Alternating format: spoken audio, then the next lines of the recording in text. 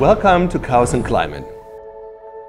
My name is Frank Mitloehner and I'm a professor and air quality specialist in the Department of Animal Science at UC Davis. What is the 2050 challenge? Well, the 2050 challenge depicts the increase in human population up until 2050, hence the name. I just turned 50. When I was a little boy, we had 3 billion people in the world. Today we have 7.6.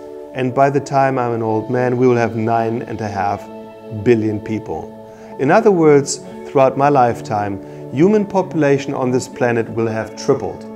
But the natural resources to feed these people will not have tripled.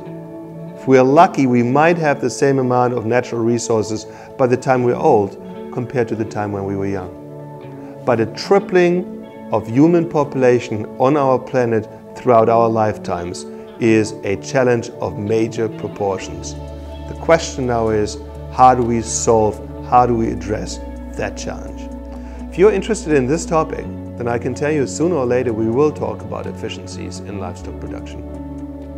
We already talked about ruminants and why ruminants are different from, let's say, humans with respect to their digestive tract. But think about it this way. A ruminant animal can eat non-human edible feed, such as grass, legumes, and convert it into animal source foods.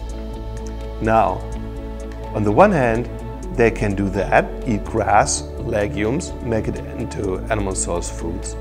And that process is referred to as upcycling, because you take something that has low nutritional value, grass, and you convert that into a product such as milk or beef or so, that has not just a high, it has the highest nutritional standard. So that's upcycling. But in addition to upcycling, ruminant animals also recycle. Because in crop production, we only use about 20% of those plants to eat. The rest are byproducts and co-products that don't end up in the human food supply chain. However, these co-products do have nutritional value. Not to us, but to a ruminant. And so that is the recycling portion of livestock, of ruminant livestock to be precise. These animals currently eat about 20% of all co-products that are generated in a state like California. Without ruminant animals such as cows, those co-products would end up on some landfill or just rot under the sky and generate greenhouse gases. But instead they are now ingested by ruminant animals and end up in useful and high quality products. More than 40% of the ingredients in a cow's diet in a place like California are things such as almond hulls, tomato pulp, cotton seeds and so forth.